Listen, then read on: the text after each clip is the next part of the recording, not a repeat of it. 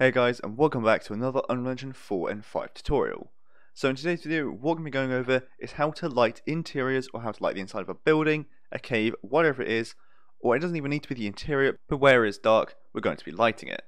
So now this might be quite a simple and basic video for a lot of you out there, but also for a lot of people it's not. It's something they don't know how to do, especially for beginners. It's something which obviously everyone needs to learn everything.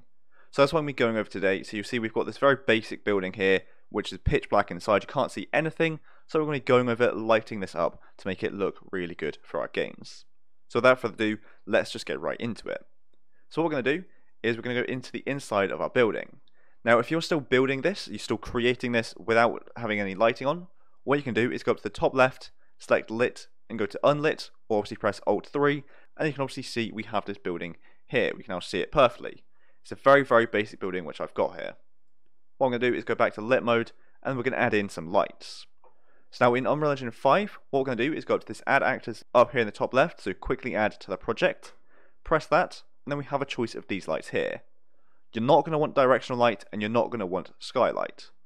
The ones we're going to be using are point light, spotlight, and rect light, and I'll show you what these are now. So we have a point light here, which simply just gives off a bit of light in a circle around this area. So if we were to lower the radius, you should be able to see it there, so you can see what it's actually doing within this radius. And if we were to then get in a spotlight, you'll notice it's as it sounds. It is a spotlight like so, which can also give some good effects like this. Or another one is a rect light, which I think is more realistic for a lot of buildings, is like so. So these are the three different lights we're going to be using, and they're all fully customizable. I think the easiest one to go with for a lot of people is the point light, as it obviously just gives a light around an area, but obviously with the other lights you can get into a lot more detail with them. So I've got three different rooms, so I'll use the different lights for each room. So let's start with the left room, and let's start with point lights. So we'll go to lights, point light here, and we're going to have this like so. Now if we just place this somewhere in the middle of this area, you'll see we can now get this lighting up like so. If I move over a bit, we've got that perfect. Turns out with the default settings of this, it's going to look pretty good for the size of my room. Obviously it might have been too big or too small, so we might have had it like that where we've got these circles here, but if I had to reset it, it's fine. Or if it's too close to one side, you'll notice it's really bright there, which we obviously don't want, and that's where you then probably want to use a different kind of light. But point light here is perfectly fine. We can increase or decrease the intensity like so, but again for me, I think 8 is pretty good. And then we obviously change the colour as well, so if you wanted a nice warm kind of yellowy tint to it, obviously not that extreme, or a cold blue, or red or green, whatever it is that you want, we can do that very easily. But for me, I'm just going to leave it as white. Now if we hold on left alt and drag, we can duplicate this to get another one into our scene. And we'll move that over to the other side like so. Now if I press G, we're just going to hide those, and now we can see this is what the room is going to look like lit up. Now obviously you might prefer it to have actual light static meshes in here, and then put the lights in those meshes so it actually looks like the light is coming from somewhere in the world, but for me this is going to be fine, very basic and simple. And so let's go on to the next room now and do some point lights. So let's go to add, lights, and spotlights. Sorry, not point lights, we want to do spotlights. We'll move this up like so. Now this one is going to be a little bit more tricky to get it to look right, just because of the kind of light it is, but we'll still give it a good try. Again, this is obviously why you want to use different kind of lighting. So what I'm going to do is just increase the angle of the cone a little bit, so we have it like this, and you can do the inner cone as well, so it's a bit more bright in this area, like so. And then you can also increase the source radius, intensity, all this good stuff that we could do before as well. So I think I might just leave it at its intensity of 8 once again. But you'll notice with this though, obviously, it's just a spotlight going down, which means it's not going to light above it like this one is. So these are just some things to keep in mind. However, what you can do is duplicate this to get another one, and then point that up at the ceiling, but just obviously with a lower intensity, so let's say 2.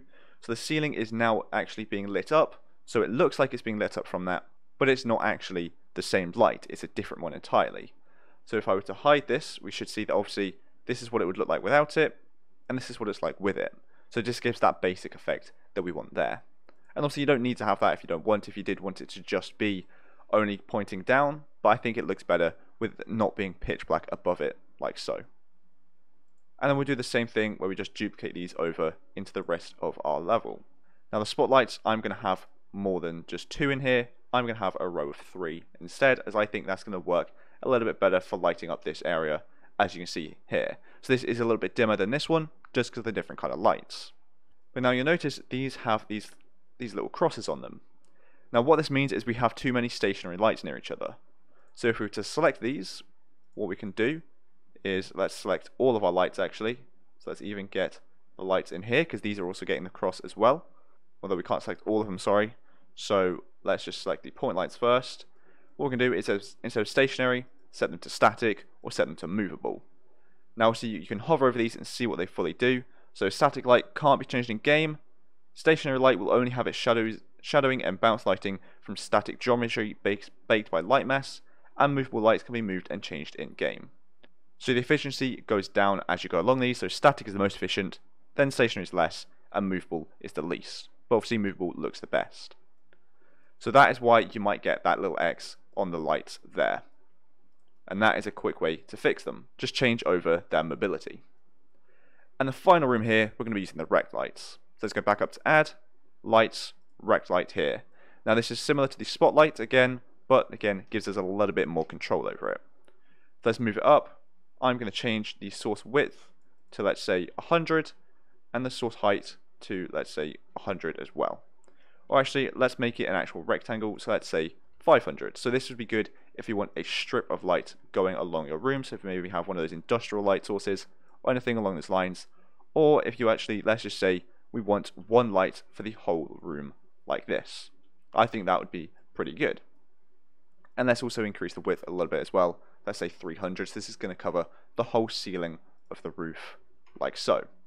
Oh, not 100, sorry, on 1,000. Maybe even a little bit more. Let's go 1,200. I think that's going to be good. Although that's actually not in the middle, apparently. It needs to be there. Further over. So this is a little bit finicky, but again, you just mess about with the values to get them perfect for you. This is going to be fine for the purpose of this tutorial. Then we can change the angle of the barn door, which as you can see is this little bit here. So I want it to, let's just be 80. I think that would be good. And you can change the length of this as well, so how far out this is actually going to go as well. This is going to be perfectly fine for me. Then let's just increase the intensity a little bit. Or let's just say 10. And now we have this light here lighting up the room. And now again we can do the same trick we did with the spotlight. So duplicate this, flip it over to light up the ceiling a little bit as well. And then also lower the intensity to about 2. Now I've just remembered with these ones pointing up, what you're going to want to do is click on these and untick cast shadows. So that when the player walks over them, they're not going to be actually having a shadow from this. Because we obviously don't want an actual light source to be on the floor. We just want it to give the illusion of a light source there. So we're going to untick cast shadows like so. And now we've got these 3 different rooms lit up using 3 different lighting methods. And you obviously see which one you prefer the most and which method you are going to want to go with. But these are the 3 different main ones anyway. There's obviously many more ways, but this is some basic, easy ways to do this. And also, you'll notice here we have preview written on the wall. If you get that, all you need to do is just build your lighting. So we're going to build up here, lighting quality, I'll leave as preview, and then we can build lighting only. And this should be very quick for me as I've not got a lot of lighting in here. But once we do get it built, the lighting will change how it looks, so it will look a little bit better, and we will remove the preview off the walls here. But I think that'll be it for this video, as we've done everything we want to do. What we've done is we've just set up the lighting inside of our building so we can now actually see inside of here, and it's going to look absolutely perfect for what we want. So we have different methods of doing this, and again we can change the color, intensity, source, angle, all this great stuff to just light up our interiors how and where we want. So thanks so much for watching this video. I hope you enjoyed it and I hope you found it helpful. And if you did, please make sure to like and subscribe down below. So thanks so much for watching, and I'll see you in the next one.